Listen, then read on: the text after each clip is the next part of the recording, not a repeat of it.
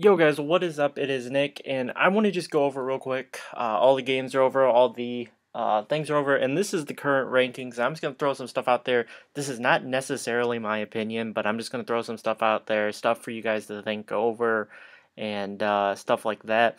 But currently, it's Alabama 1, Oregon 2, TCU 3, Florida State 4, Ohio State 5, and Baylor 6. Those are the only teams that can really get in. There's no one else because they all won, not a single one lost. So it's down to those six. It's really down to three teams competing for the last spot in TCU, Baylor, and Ohio State because Alabama and Oregon should be locks. Oregon beat the number 7 ranked team, so they should be in.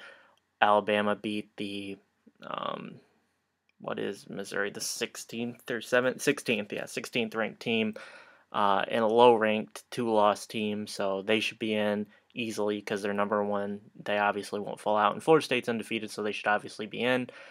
So I just want to throw a couple of things at you guys to think about the TCU, Baylor, and Ohio State instances. The Baylor TCU head-to-head thing is the big thing. I think head-to-head should matter, but it hasn't always mattered. There's 5 or 6 instances throughout just the last 20 or 30 years where it hasn't mattered, and one of them, just for example, was 08 Texas and Oklahoma. Texas beat Oklahoma in the Red River rivalry, and they both ended the year 11-1. But Oklahoma got the nod to be in the Big 12 championship and ultimately the national championship with losing to the team that they were tied with atop the Big 12. At that point, the Big 12 South. So that didn't matter there. Another thing is the people are looking at just the last few weeks and how a team has progressed. But if we're just going to do that, then that discredits anything from the beginning of the season. You have to take into consideration that Ohio State did lose to a 6-6 Virginia Tech team that had to squeak it out against Virginia to get into the play or get into a bowl game or eligible for a bowl game. They might not even get to a bowl game. TCU has the best one loss at this point out of anybody because Baylor is number 6. They have the best one loss. Obviously, Florida has the best loss because they don't have a loss, but I'm not bringing them up. They're in. I'm not taking Florida State out. So it's down to TCU, Ohio State, and Baylor. And if you look at it, TCU has the better resume than Baylor and Ohio State. Baylor has the head-to-head over TCU, and Ohio State has looked better over the last weeks. TCU could have easily scored 80 points today. They ran out that fourth quarter, and they took a kneel when they were inside like the 5, so the 55-3 was a whole lot worse than 55-3, and they looked bad in the first half, but granted, so did Oregon on Friday. They both turned it on in the third quarter and second half and blew their opponents away. This honestly, I've heard the argument of having 8 teams, and it honestly wouldn't make it any better because if you look at it, the top 6 would be in. Then you would have to argue Arizona would be out now, and so would Kansas State. But you'd have to argue for the final 2 spots: Michigan State, Mississippi State. Let's see. Well, actually, most of the 2-loss teams lost, so it might be actually pretty easy to just slide up Michigan State and Mississippi State. But it would have made it a whole lot more interesting if the top teams would have lost because it would have given you more 2-loss teams. But everything held serve today. So honestly, since they put TCU so far up, I can't. Obviously, they can, but it would be a stretch. It means that Ohio State and Baylor were pretty far behind TCU because TCU jumped Florida State. So it means the committee really liked TCU, and I'm interested tomorrow at 12:30 to see what happens. But you can argue for any of those 3 teams. You can argue for any of those teams really over Oregon or Alabama because Alabama didn't play anybody out of conference. West Virginia proved not to be that great. I think they ended the year 7-5, so they really weren't that great. Oregon has the most quality out of conference win, beating Michigan State. Florida State, I will give them credit. The teams that they scheduled, Notre Dame does not count as an out-of-conference scheduled opponent. It's the random draw that they got from the ACC because Notre Dame is now affiliated with the ACC, so they play teams. It was the random draw. Florida State did not schedule that game. It was randomly drawn. I keep hearing people say that Florida State scheduled the game. No, it was randomly drawn. Notre Dame's going to play teams from the ACC. They just aren't going to be in the conference. And Florida State just happened to be the team this year. So they didn't schedule that game. And they don't schedule Florida. They play them every year. That's not a scheduled game. It's not like a game they went out and tried hard to get. But I will give them credit. They tried to play Oklahoma State. Oklahoma State was supposed to be a lot better this year than what they were. The win that they got today over Oklahoma does make it look a little bit better. But Florida State made an effort, I guess, to go out and play someone. But they flopped. West Virginia flopped for Alabama. Oregon got the good game with Michigan State. They'll go to East Lansing next year, which I hope to go to that game. For another nice season out of conference game. Baylor played absolutely no one.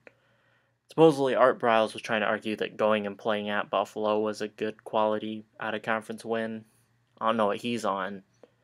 I don't even know why he picked that one to lobby for. Actually, they didn't play. Buffalo was the best team they played out of conference because they played SMU, which won its only game today over UConn, who sucks in football, and they played an FCS team. So TCU has them by far out of conference because TCU at least scheduled a decent opponent in Minnesota, which if they would have beaten Wisconsin last week, which they had a shot, they would have been playing in the Big Ten championship against Ohio State tonight. So Minnesota's not a bad team. They started out, what was it, 7-2? 7-2 or something like that. They started out pretty well. The committee tried to keep them in the top 25 because the committee likes TCU for whatever reason, and so my other thing is whether Florida State is 4 or whether they are 1, it doesn't make a difference. Alabama and Florida State are both closest to the Sugar Bowl in Louisiana, so they're going to play there. Whoever's number 1, Alabama's going to play there, and Oregon's going to play in Pasadena in the Rose Bowl. If Oregon somehow jumped Alabama, which they shouldn't, the Oregon at 1 would still go to Pasadena, and Alabama would go to Louisiana for the Sugar Bowl. And so Florida State, all that they should really care about is that they are matched up with Alabama because it's going to put them where they want to go, to the Sugar Bowl. And TCU or whoever, Ohio State, Baylor, is just going to get screwed. And they're going to have to go out and play Oregon in California. They're going to have to make the trip, even though it's not a short trip for Oregon to Pasadena to the Rose Bowl. But obviously you've got plenty of time. It's not like you got to travel tomorrow there, so it's not really that big of a deal. But those were just a couple of things that I put out. My top 4 is Alabama, Oregon, Florida State, and TCU, just because I think TCU has more quality. TCU does have more quality ones. They're 4-1 against the top 25. Ohio State is 2-0, and Baylor is 3-0, I believe. But just in my opinion, head-to-head hasn't always mattered. It's not the end-all, be-all. That Texas-Oklahoma situation is an example. I think it was 2009, Texas Tech, Oklahoma, and Texas all beat each other in a circle. They all had one loss to one of those 3 teams, and it ended up with Texas over. It was weird. Texas was over Oklahoma, who beat them, Texas was over Texas Tech, who beat them, and Oklahoma was over Texas Tech, who they beat, but they were under Texas, who beat. It was just I don't know how to explain it. It was weird. That year was weird when they had 3 Big 12 teams that were, and Texas would have won that national championship had Colt McCoy not gotten injured in the first half, and then that backup come in and throw a pick 6 to end the half. But that's another day, another story. But I do think TCU should be 4. In my opinion, the committee, it will be 1 Alabama, 2 Oregon, 3 Ohio State, and 4 Florida State, which that'll set up some interesting matchups. Oregon, Ohio State, and Bama, Florida State. If those are the matchups, Florida or Alabama should play Oregon in the national championship, which I think I have a small shot at going to. We'll have to see, but just let me know what your guys' opinion are. Sorry about the lack of uploads. Last week was a little bit crazy. I wasn't home, and then this upcoming week's gonna be a little bit crazy because I have finals. But probably Friday we'll start me uploading a little bit more. And so yeah, let me know what you guys think.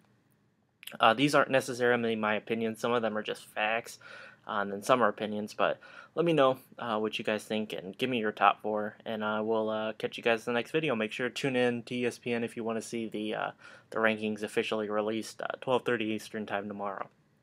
All right, guys, peace out.